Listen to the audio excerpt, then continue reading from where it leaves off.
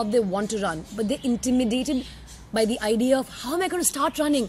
But it's so tough, and how will I ever run 5 kilometers, or how will I ever run 30 minutes at a go?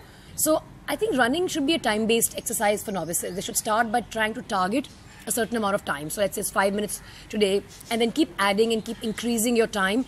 And over time, once you've been able to run for a certain amount of time, then you can start looking at speed. Because ultimately, the effort put in by somebody who's a new runner to run, say, 30 minutes is probably the same effort that I would put in if I was a seasoned runner. Because your yardstick is really time. And then, of course, the differentiator being speed. So I would probably run in 30 minutes, maybe 5.5 kilometers. But when I started, maybe I would run in 30 minutes, 3.5 kilometers at that time.